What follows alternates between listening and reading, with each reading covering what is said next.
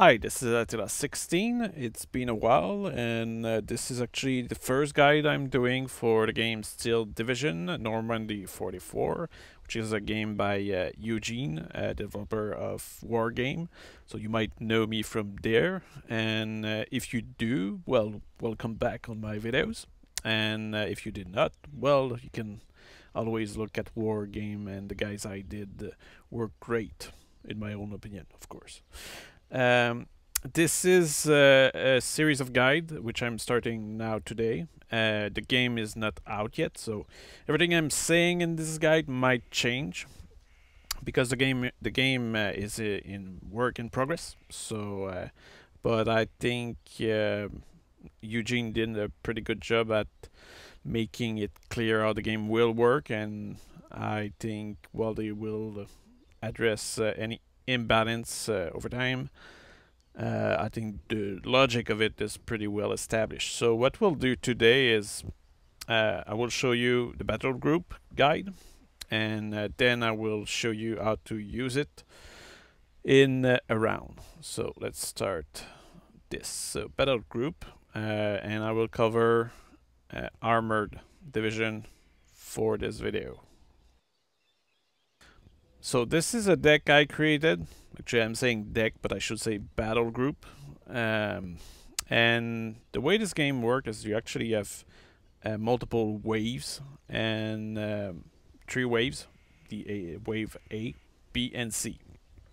And you need to anticipate the kind of troop that you'll bring for each wave. So there's a kind of trade-off for whatever you bring, and this will play out differently depending if you want to start strong or start weak, occupy the territory quickly, or just wait later on when you have better units or more units.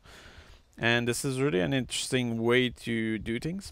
And as a result, I actually did this deck, which I mostly tested against the AI because the game just came out.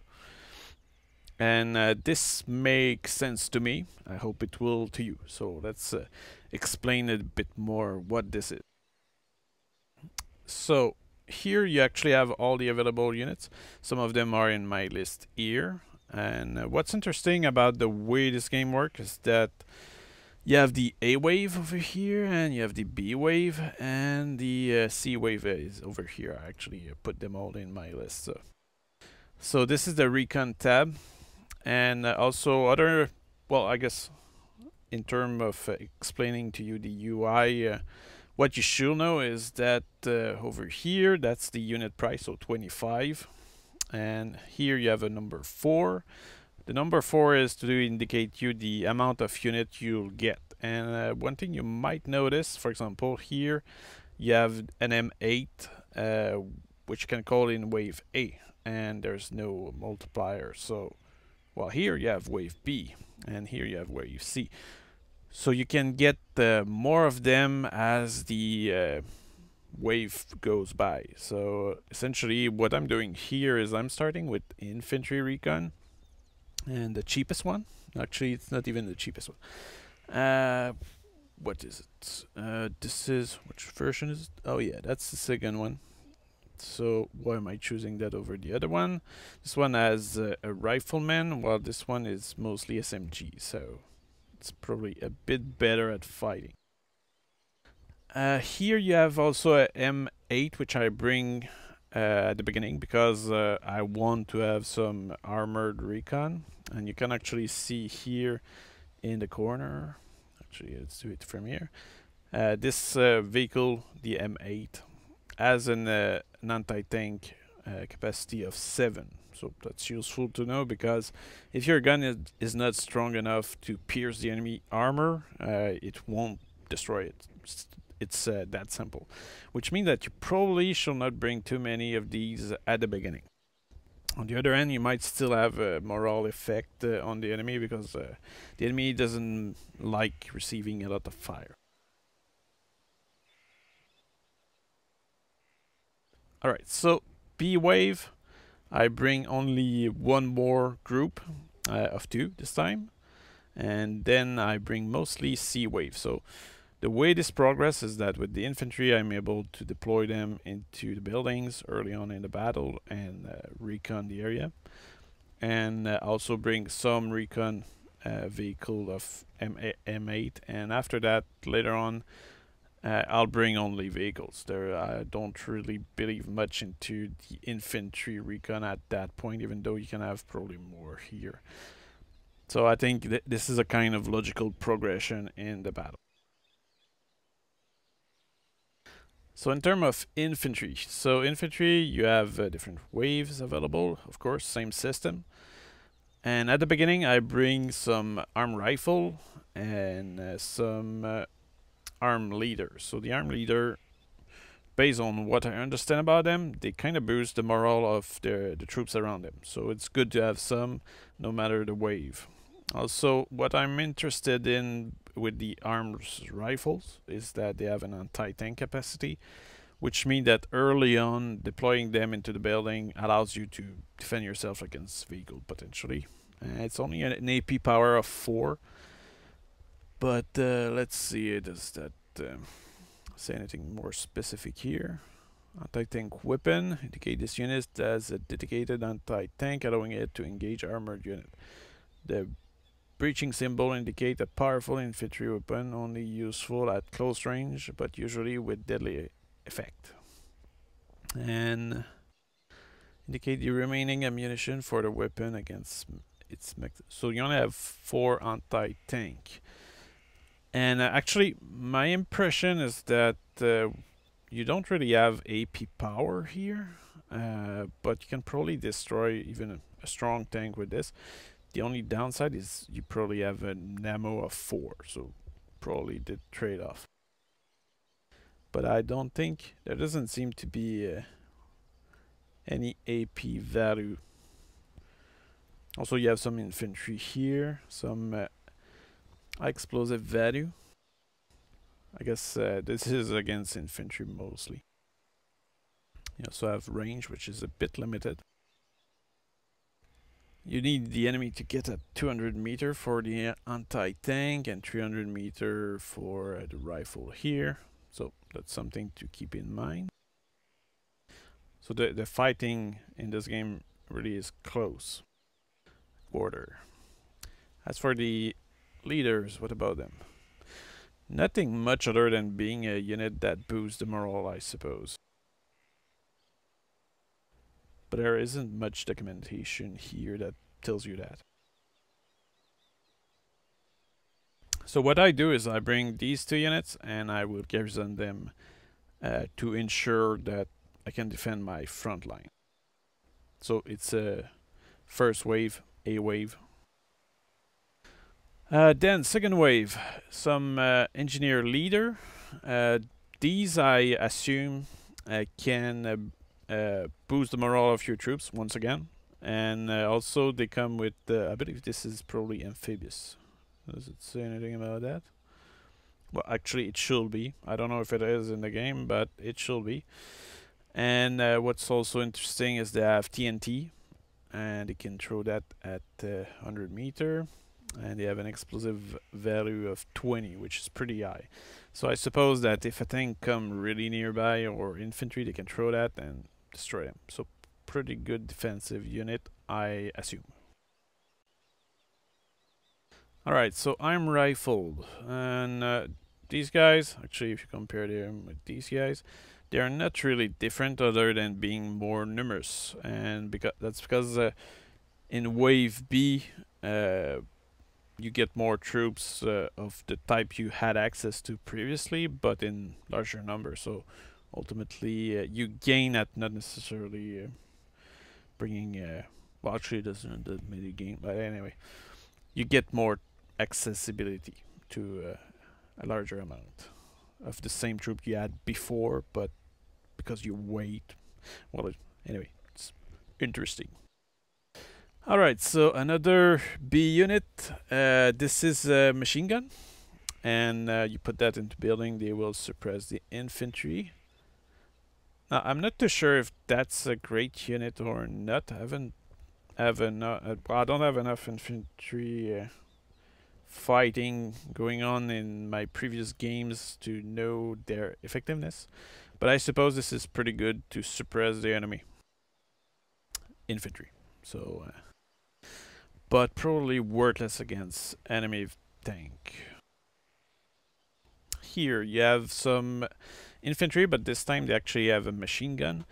And sadly, they actually don't have anti-tank, so perhaps I should think a bit more. Now, these one here have anti-tank, so I guess this is probably the kind of infantry you put into a town, while these guys you put at the edge of a town. That's my interpretation. And by the way, if anything I say in this guide is not right, keep in mind that this is the first guide I do, and the game just came out in beta, so feel free to correct me, and please go ahead, tell me everything which is wrong, tell me. Okay, so tank, what's special about my tank deck? Well, actually not deck, but here actually I decided to go with the M4A1, which is this tank over here, and get away, there we go. So here you can actually have different approach to this, because you can call those M4A1, but you will only have one of them. So you could go with instead the M4A1, but this is a light tank, which is not that powerful in AP. When you look at it, it's 8 AP, well, anti-tank gun power, so it's not necessarily good. When you look at, for example, this M4, the front armor is 9. Now, we'll probably check in a future guide what are the values for German armor, but that tells you that the M5A1 will not be even able to beat the Sherman with its cannon.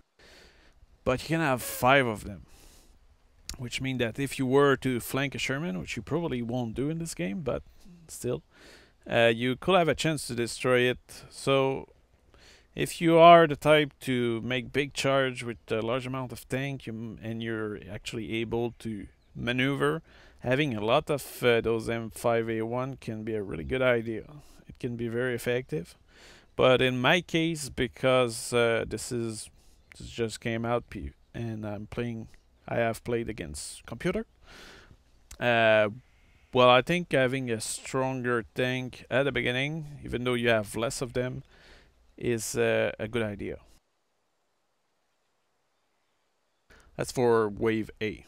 Wave B, I'm bringing more M4A1, but Commander version, so I guess they boost the morale. I'm also bringing M4A3 75W, which is a bit stronger. 11 AP. Let's compare that with the other one. This one is 10 and this one is 10. So this one has a bit more punch, but not that much more. And in terms of armor, you have 11 armor, and here 9 armor, and here 9 armor.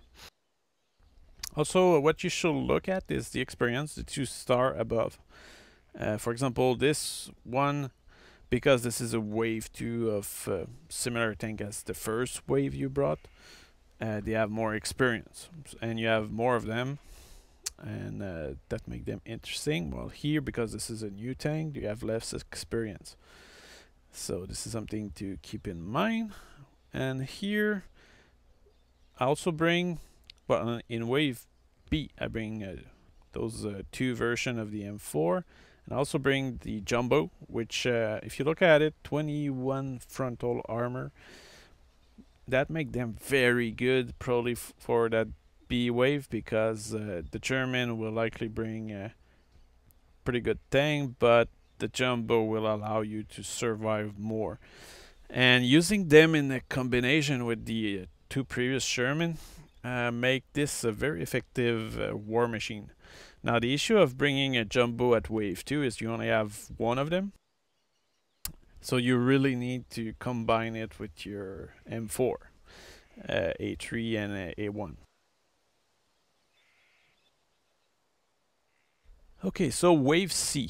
Wave C, I bring more jumbo because really their front armor is really good, and this time because it's a Wave C, we get two of them, and then I bring the M4A376W, which is much better with the 13 AP power. The front armor is still a bit weak, but you get three of them. So if you combine those two jumbo with a large amount of M4A3, you start having a really good firepower, and you'll be able to potentially overwhelm the enemy. And I think this is really the way the game is designed, is that you'll use your jumbo to just attract the fire, and you'll use your 76 to kill the heavy tank. So this is for the tank aspect of things. In terms of support are like heavy guns, which are good to destroy building, I suppose, and suppress enemy infantry and that kind of stuff. It's overall, well, I don't have enough experience yet to tell you if they're that great against specific unit, but this is clearly aimed at destroying personnel. So you can see here the high explosive value is mean that it's an anti-personal unit. And same here with flamethrower. Actually, you have still high explosive value. So the flamethrower is anti-personal. I don't know if it has any value against armor. It is greatly reduced by armor. So I guess you have an HE value of 12, and if you fire at a vehicle which has less armor than 12, you probably can destroy it or damage it, but other than that, not sure. Time will tell. And if you know the answer, tell in the comments. And here you have another Sherman with 14 HE power, which is pretty good. Still, I guess, specialized against infantry and building. Probably the kind of unit that you will use to clear a town. Okay, anti-tank gun. Here you have the M5 guns, 57mm. Probably really good. Yeah, 11 AP power is a good value, and I bring 3 of them at the beginning. And after that, for the B wave and C wave, I only bring 76mm because I assume that the German will bring much heavier tanks. So this is really the kind of tank that, well, anti-tank, the M5, you deploy this at the beginning, early on, but you will have to rely on better guns for later on in the game. So it's like, yeah, that's why I only bring one of the wave A, and after that I continue developing better guns for later wave. I guess it can be good against infantry. Alright, so anti-air. Well, the anti-air is a big question mark for me at the moment, but they seem very effective at chasing the enemy away. But so far, not that much air action at the beginning from the game I had. So I bring the most basic anti-air. One thing which might be useful to talk about is the fact that it's actually really good against infantry and stunning vehicle. So this is a good suppression unit against air, but also ground unit. And here a bit of a better gun, has HE power of 21. That's really good. And here later wave I still bring more of these. Now you could potentially bring a Beaufort, but the Beaufort requires you to deploy it on the ground. I guess this is an okay HE capacity. I suppose the rate of fire is probably the interest, or is it? No, it's pretty similar. So my impression is that the Beaufort can be good, but you are probably better with the vehicle anti-air.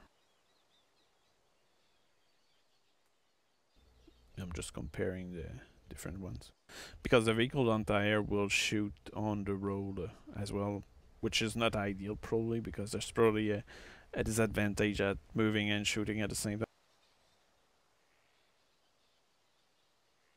Okay, artillery. Well, I'm not a huge user of artillery, but so that's why what I'm putting here is really up to you. At the beginning, I think infantry mortar can be interesting, but I think having the half-track mortar is probably more interesting. And then later on, having real artillery like the M7 is probably a smart idea. If you want a bit more protection, having the M4A1 OP might be a good idea if you'd like to keep your artillery closer, but personally I think artillery is something you keep in the back. You can also bring Calliope here at wave B, or I think yeah, here you can bring more at wave C. Calliope is actually it's good at stunning the enemy, but I'm not sure if it's good at destroying them. Let's compare this and this. 30.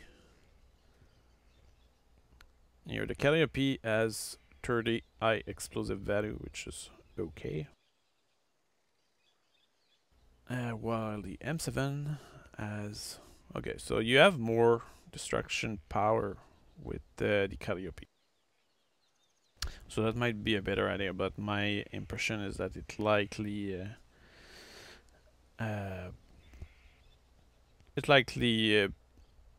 let's say, take more supply. Which is a good question here. I did not bring any supply. I guess I should probably switch this for a supply vehicle. Like this. There we go. Or actually, at wave B, I'll bring supply trucks. 5 of them, and that should be enough. Okay, and here, what's interesting here is this is a unit which is an artillery observer. This unit is a forward observer commanding a mad fire mission. It can call in a powerful strike in its vicinity. Vicinity? Yeah. Anyway. By the mission parameter. So that can be an interesting thing to try. I think I will ditch this for this. And we'll see. Okay, yeah, this thing calls a battery. So this is a tank which has a capacity to call artillery. Worth trying. Air Force. This is... well, Air Force, here you have different recons. So if you like air recons, that's a good idea to have. And this one actually, Rosie, has rockets. So this is a recon which you can use to actually attack the enemy. Early on in the game, it can be an advantage to attack, yeah, but I'm not sure if in the long run that will last, because they will bring anti-air for sure. And these planes are a bit weak. Anyway, Peter the 8 Lighting. This is a plane which I find useful because it fires rockets, so I bring this on wave B because I don't assume much of a fight in the air with wave A. I also bring the Thunderbolt for wave B because Thunderbolt used to be a good fighter, and this one even has rockets, so I'm not sure if it's a better fighter than this one, for example. The Mustang is specialized fighter, so it might be a better fighter, but when you look at it, this thing has much more firepower, so I'm not too sure the difference. And the Thunderbolt goes faster, optic normal. Well, I guess the Mustang might have a better optic, agility medium, while Mustang is faster. So I guess perhaps the Mustang is a better fighter, but most of the action will likely be air to ground for that plane, and with the air to air capacity. And anyway, you kind of bring that plane above your area and your anti-air LPAP. Here you have another type of P38 lighting, and this one has bumps. So mostly an air-to-ground focus in B wave and C wave in my case. So this is my guide for the armor deck, and of course if I figure out that I'm super wrong about what I just explained to you, I will likely do another deck or battle group. Need to correct myself there, where I will probably make a better deck. But from my understanding of the game so far, I think this deck should be pretty good for at least a skirmish against computer and perhaps against human as well. So we'll give that a try following this. So now what I'll do is I will record a battle, and which will be posted separately from this, and you'll be able to see this deck in action. So I'll see you there. I'll point out in the description down below.